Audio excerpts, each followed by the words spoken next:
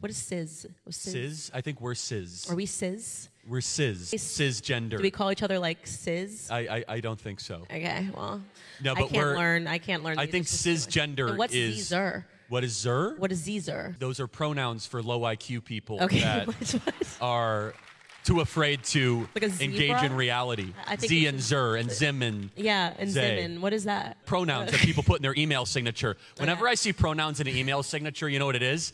It says, I went to college, I have a lot of student debt, I'm miserable, and acknowledge how good of a person I am. Oh, mine is like, you're not even getting hired, so just delete. No, I mean, it is the ultimate deterrent not to work at Turning Point USA. It was a left-leaning publication that wrote an article saying that people that put their pronouns on their resumes are not getting hired. And I went, gee, I wonder why. You're going to be the first one to go to the HR department, the first one to complain. Why don't you just write, I'm stupid on your resume? Yes.